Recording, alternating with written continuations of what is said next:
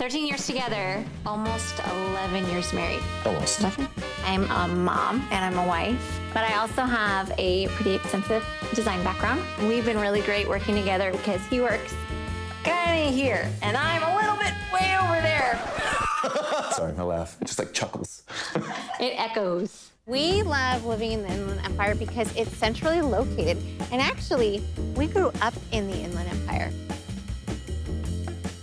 You're close to the mountains, to the beach, the desert. Yeah, hop on the 15, head to Vegas. We're not too far from that. It's a great place to raise a family. There's so much history here, beautiful scenery, beautiful parks. Culture. Yeah. The cost of living's cheaper. A lot cheaper here. You get so much more for your money out here.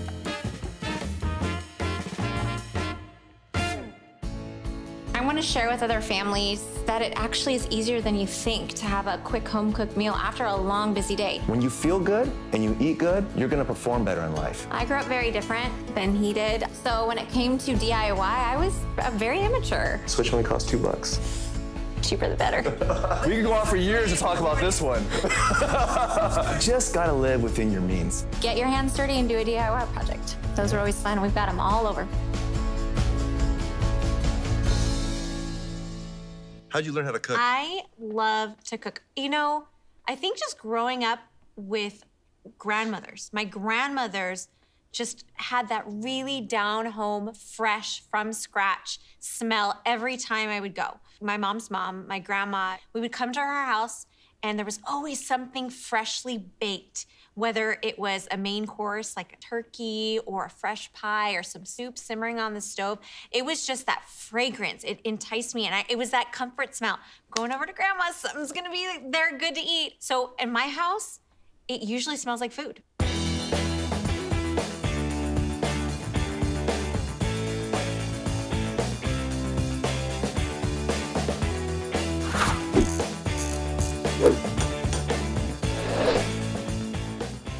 You know, one of the biggest things in a household and the centerpieces is the kitchen, especially when you have family come over, you have friends, you have gatherings, parties.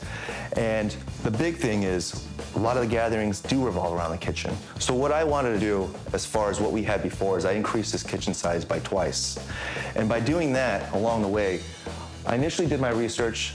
I went through websites, talked to different manufacturers, and what I did is I built this island based on the prefab sizes they have to offer. And by doing that, I was able to save a couple $1,000s, and I didn't do anything different other than did my research, did my due diligence. So moving on over here, we didn't want to take away the lighting, the contrast. So we kept it on light, especially with the subway tile. And this is something that's very easy. Anyone can do, anyone can install. And just a little bit of elbow grease, a little research by looking on YouTube. There's a lot of things that are out there that'll show you how to do that. And a little spackle, grout, put it up there, and look it. It's gorgeous. We don't want a floor where it's too perfect, because you know what? When you have something too perfect, you start seeing a lot of imperfections in it, as far as scratches. And what we did here too, because laminate has come a long way over the years, and the floor that we actually picked out has the texture of wood, has the grains, has the feel, has the bevel. And it really signifies much more of what a wood floor looks like. And we didn't have to buy wood, it was just laminate. So another thing too, as far as along the way what we did to add more dimension that actually highlights the island, is we add these can lights right here. When you actually turn them on, it really feels like you're focusing in on the object itself. It really brings out much more of a contrast. You start to see more of the veins. And it really starts to show more of the detail of what you pick out on an island. So just adding a little bit of cat lining, doing the work yourself, it's really easy, really simple, and I'll tell you, I love it. So today we're gonna be doing a chicken piccata. I'm a busy mom, I work full-time, so does my husband, and it's really important to me to serve a nutritious meal that's not only nutritious, but flavorful as well, and something that my kids actually enjoy. So this is a favorite in my household. Today we're gonna use boneless chicken breast, kosher salt, ground pepper, grass-fed butter, fresh squeezed lemon juice, unsalted chicken stock, avocado oil, brined capers, grated Parmesan cheese, fresh parsley, gluten-free spaghetti, and raw zucchini. So I have some lemons, got these lemons fresh from my tree. I picked them a little too prematurely. So a good trick, if you don't have enough squishiness in there is to put it in the microwave for just about 5 seconds or so, just to kind of warm it up, get its juices flowing. Not enough to cook it, but enough just to get it nice and warm.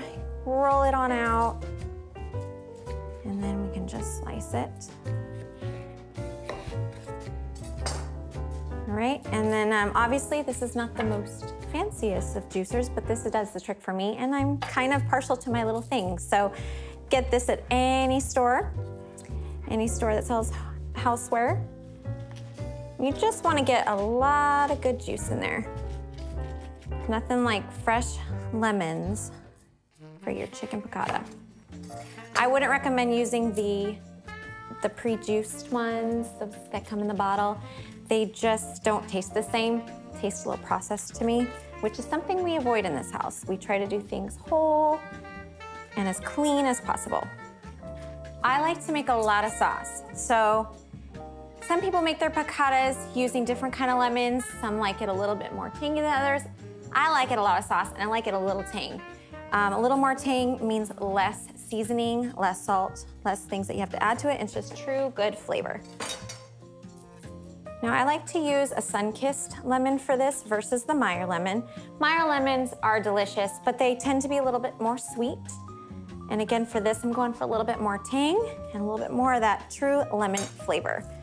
Now, you can actually repurpose these lemons if you'd like to. You can use them, they're a great cleaning agent, gets things nice and shiny. I'm gonna save a little bit to zest a little bit of the lemon zest on top of my piccata when it's finished. You can put it down your drain, your garbage disposal, kind of freshens up your kitchen. Lots of good uses for lemon. All right, now that we have all our lemons juiced, let's go ahead and move on. So today, we're gonna be using a chicken breast. I've pounded it thin, and I've sliced it kind of about chicken tender size. My husband usually likes chicken thighs. However, I find that the chicken breast actually gives a better flavor to the piccata, so I win this time. Gonna go ahead and sear it in a hot cast iron skillet. I love cast iron skillets. They are so inexpensive. I have some high-end pots, but let me just tell you, I get some of the most even, flavorful cooking off of this bad boy right here. Cast iron skillets are fantastic because they are very, very inexpensive. Hashtag cheap. But I do have some very nice enameled cast iron pots and things, but this one, very inexpensive, and it's, especially when it's seasoned. If you can get one at a yard sale or a thrift store, I know that sounds a little odd, but they've been loved. They've been loved by hopefully great nutritious ingredients that have been cooked on it. It gets better over time. You do not use soap on it. Hot water, you can get a little pan plastic scraper to just kind of get some of the bits off. And then my tidbit trick is I'll put a little avocado oil or olive oil, just a tiny, tiny bit in the pan, take a paper towel or a rag and just lightly coat it, let it air dry. It looks shiny and pretty again, and there you go. It's sealed in those spices and all the yummy goodness. I'll tell you, get a nice sear on meats, your fish. I mean, whatever you want to do. You can take it camping. It can go right in the oven from you really don't even know the dishes other than a cast iron. One pot. And stone dishes too, I like. Yeah. I love a good stone dish too. I know. Yep. So you want to get it nice and hot, and I'm going to go ahead and put about 2 tablespoons of butter or so. This butter is grass-fed butter. And then I'm going to also use about the same amount of avocado oil. Now, I'm using avocado oil because olive oil actually loses all its nutrients once it's cooked, where avocado oil can retain its nutritional benefits. So we're gonna go ahead and get that nice and hot. I'm gonna go ahead and put about a cup of fresh squeezed lemon juice and give it a quick little swirl again. Really want to scrape up all those brown bits, all that good flavor from the pan. I've seasoned the chicken breast with a little kosher salt and some fresh cracked pepper to taste. I like to control my salt, so a little will go a long way. And I'm gonna go ahead and get it nice and brown on each side. Just enough to get a nice, good sear. Now, a traditional piccata is also breaded. Well, my husband is very researched and is dedicated to health and leads a ketogenic lifestyle. So we are not going to use any flour in this, and I have found that you actually don't need the flour. that the flavor from the chicken just on the cast iron skillet with the butter and the avocado oil does the trick. Now, one thing about me is that I don't actually follow a recipe. Recipes will be my guide, but I like to put my own little spin on it. So I've tweaked it with the avocado oil, eliminated the flour, and doubled my sauce ingredients because my husband loves a good sauce, and you can use this over zucchini noodles, which is what we're gonna do today. I'm gonna do a gluten-free spaghetti for my kids, or it makes a great, especially in the summertime, chicken piccata salad, and the juice really becomes a really good dressing.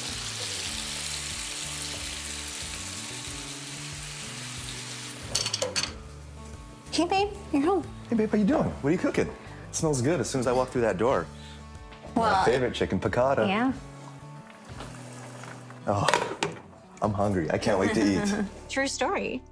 Grass-fed butter actually came from this guy because he really took the time to research the health benefits of foods, where I love to make recipes, obviously looking for the healthy option, but he's my geek when it comes to the food. He will go and he will research it. And there was something about grass-fed butter.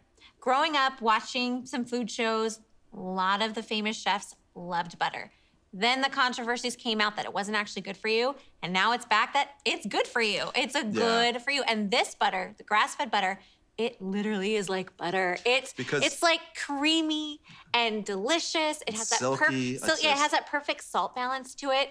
And you don't have to add any other salt usually because it really helps to bind everything together, makes a creamy texture. I love grass-fed. You know, and if you want to get into the nitty-gritty of it too, when it goes from a grass-fed instead of a grain-fed, you start producing what you don't find in a lot of meats is omega-3s.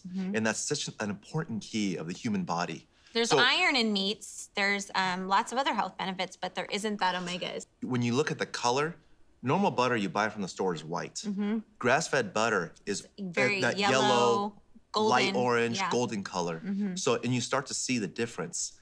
And it tastes better too. Oh, God, it tastes good. You know what's so nice? It has been a little bit more expensive in the past, but a lot of the better priced value stores are carrying these now because they're catching on. This is delicious, it's nutritious, and we can make it cost effective by putting it in a value market. We've diverged so far into a different direction on producing food that we're actually coming back to the original culture of how things were done. Yeah, obviously churn your own butter, churn your own grass-fed butter. Now, hey, can I get a cow? But yes. So while my chicken is simmering and our pasta's cooking away, I'm gonna go ahead and finish it up. Now, my husband has some awesome knife skills, and there's nothing sexier in the kitchen than a guy who knows how to use them. Chop it up a little bit. Yeah, so I've gradually learned from him. So I'm gonna have him chop some parsley for me. We're gonna spiralize some zucchini. That's a nice, healthier option. If you don't wanna do the pasta or the gluten-free pasta, zucchini does the trick. It soaks up that juice from the piccata really, really nicely. And then to finish it off, we'll just grate some Parmesan cheese. Ready? Yeah. All right. And the parsley, all it really is just to add that touch, that garnish to the dish. Just a little green, little earth. Yeah, you don't want to add too much to control because parsley is a little bit stronger, and you don't want to take away what you're actually cooking in the food. So it's really just that garnish. And she likes the way I cut is because I can sit there and rock it back and forth, just like this all day long. That's right, honey. A little dancing in the kitchen. Yeah. A little cooking. Can't complain. All right, that should be enough cheese. And then we'll go ahead and spiralize some zucchini. Super simple. Again, I'm gonna spiralize my zucchini with my big, very fancy spiralizer. You can use any spiralizer that you choose. This one works really well for me.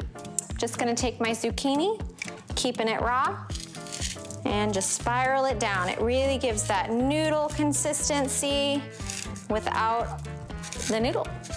So I guess zoodle, as my sister says, zoodles.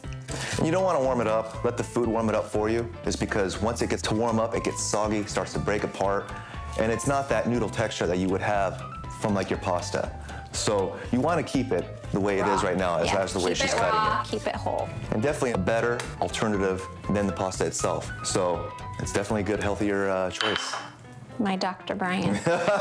Paging Dr. Brian. True story, ask him when he's been for the past Halloweens. He has one of the restaurants we worked for was a themed restaurant, and he actually got to wear scrubs. So he still currently owns those scrubs. And every year, kids bust out their Halloween costume. Here comes Brian in his good old doctor's outfit with his stethoscope. All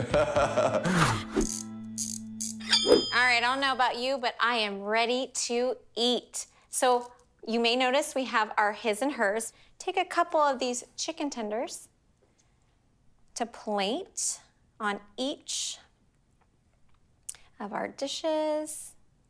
You can pile it on as little or as thick as you want. The one thing you don't want to forget that I love the most is the sauce. Yes, so you can go ahead and spoon the sauce. So again, I love to make extra sauce. You can utilize the sauce over a bed of lettuce to make it a salad. Really want to coat that chicken to pull out the flavor. The zucchini is just gonna soak that right up, as well as the pasta. Get some of those capers in there. Yeah, the one thing you don't want to forget are those capers. Yep. Definitely adds that flavor to it. Sorry, I love sauce. Gonna drown it in there. So I'm gonna take a little sprig of our fresh chopped parsley that Brian so handsomely chopped for us. With my chopping skills. Yep. Take a little bit of that finely grated Parmesan cheese. I wish I could say it with a really cool Parmigiano Reggiano. And then those lemons that we saved from juicing earlier, I'm gonna go ahead and give a little zest on top just to finish it on out. Give it that fresh little zing at the end there. You don't want to add too much. You just want to add enough to give it just a little bit more flavor. We're ready to eat. Now this would make a perfect date night meal.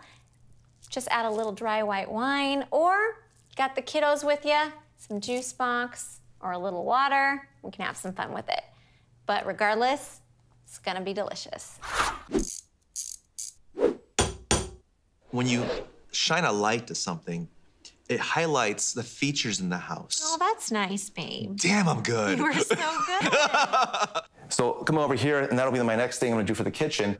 I want to start accentuating more of the areas, especially when you have books, you have cups. So if I add some cabinet lighting here, which will be my next project, it'll help demonstrate more of the aspects and the assets of the kitchen. LED lighting is perfect because you get that bright light and doesn't take any energy. So I'm gonna drill a hole right here, and drill a hole over here. And what I'm gonna do is I'm gonna start feeding the wires from top down to the bottom of the cabinet. You wanna hide everything. It's gotta look good. So, all right, I'm gonna start drilling.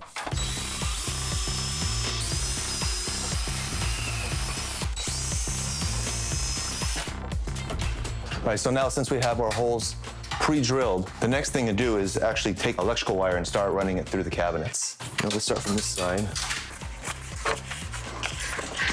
One neat little trick is, if you come over here, I'll show you. I can take this electrical wire, and I don't really want to see it, so what I'm gonna do is I'm gonna start tucking it behind the shelf. What I wanna do now is, I bought enough wire to make sure that I was able to transfer the current going back to the other side over the microwave. Tie everything in, bring it down here, and now I'm gonna tie everything to a switch, and then from the switch, I'll branch off, and then I'll tie it to the LED lights going to both sides of the cabinet lighting. So from here, I'm gonna take the switch, and this is just the transformer, converting it from 120 volt down to low voltage, because you have your load wire, and then you have your ground. And it's just as simple as tying the two wires together, wrapping with electrical tape, and then boom, you can carry the electricity down into your cabinet lighting.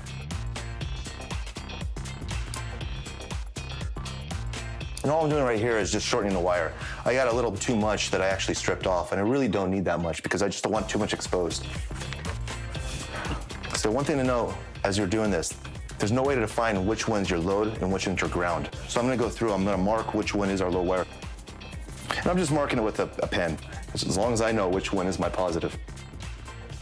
Right now I just got done wrapping up the electrical tape. You don't want to expose wire, safety reasons, short out a fuse. And the next thing now, since we're done, what I'm gonna do is I'm gonna tuck this in. We're not gonna plug in the transformer yet. We'll do that later. Let's run all the wire first. All you have is a positive and negative. It's really simple. It's not that hard to do. So let's get going now. With this, I just bought a little cheap switch. It's about $2. What I wanna do is, I'm gonna install this switch underneath and tuck it right here in the cabinet. So then I can just come in and it's seamless. You're not gonna see it. You come over here, you flip a switch, and I don't have to hire an electrician to come out and pre-wire, remove drywall, and increase the cost for something that really doesn't need to be done. That's pretty neat. And then you're gonna put that in the cabinet? Gonna drill that up? Yeah, so I do a lot of woodworking too. So I'm gonna create a little holster. Once I get everything pre-wired, I'm gonna solder the wires on here. I'll be able to feed it through. Tie this in. I'll be able to bolt this or screw this underneath the cabinet, and the next thing you know, I got a switch that works. Turn it on and off. Simple, Very easy. handy, babe. Proud of you. And you know what? The switch only costs $2. Cheaper the better.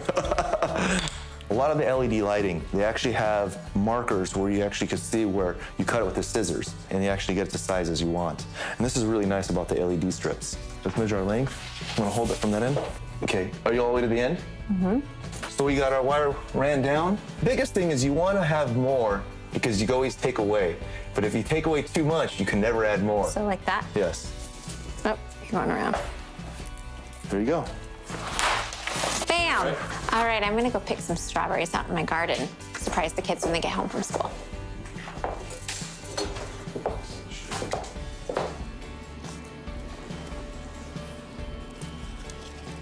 That's a good one. All right, now that I've picked some strawberries for the boys, I'm gonna head out of here. I got some consulting to do. I soldered the wires, I electrical taped it. Now all we gotta do is take the back taping off. I'll basically stick it onto the bottom of the cabinets, and voila, this work is done. An hour later, under cabinet lighting.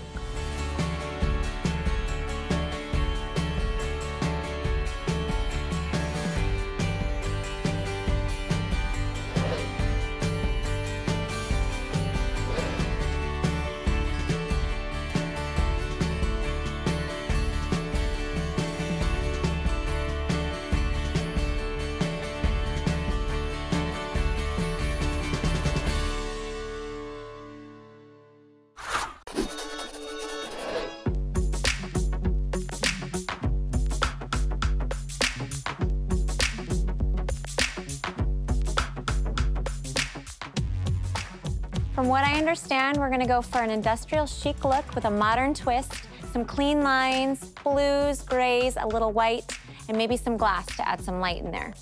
Let's see what we can find. Why don't you have a seat on this one? See what you like about it. The comfort. You know what, it is sturdy. I like that. It holds my posture. I really like the detailing along the sides, the classic design of the sofa. I think this will really work. It'll look really nice. We need to incorporate a little bit more light into your space. With the glass element, we'll really do that. It'll illuminate it and add in a little more industrial touch with the metal. I think so. I think you're right. Yeah. We really need a couple chairs. I really like the structure of this one. I think it's complementary to the styling of the sofa we picked out. It has a little bit more of a sleeker line that goes for that modern look that you're looking for. I just don't know, is the color a little too dark? Well, you can always lighten it up a little bit. We can add a throw or a lumbar to really just add the texture and movement to the chair. Perfect. Yeah, that looks much better. I think we found a winner. I had a great time with Lisa today. We picked out some great pieces. Lovely couch, a structured chair, a glass table to really bring that light in. I really can't wait to see how it turns out. It really adds a decorative piece to that. It really highlights. It highlights the kitchen. countertops. It really does. The decoration you have on the countertops. It adds It that. illuminates. Yeah, illuminates. It illuminates. It's bright. I love that we can dim it. I love that we have the option. I love at night when all lights are off, we can just leave a little bit of LED. When you create something and you look at it and you did it, I don't know, just such an achievement. I don't know. We created something pretty cool first. Yeah, like what? Our babies. Oh yeah. Our lives. They're okay. I'm kidding.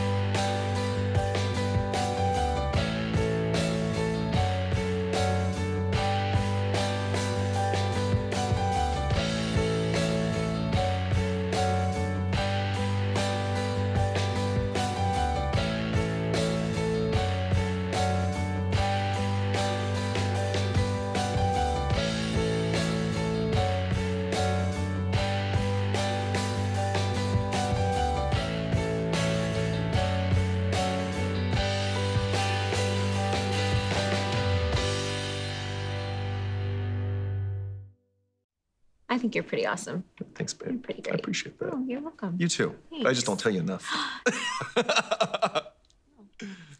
I get a lot of people that come over and they see me with the claw. Rah, rah. Give the wife a little pinch, too. That's why I bought the grips on there. This is so real right now because I'm getting annoyed with you. Sorry.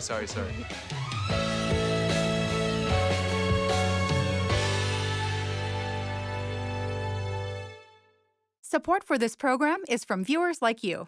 Thank you.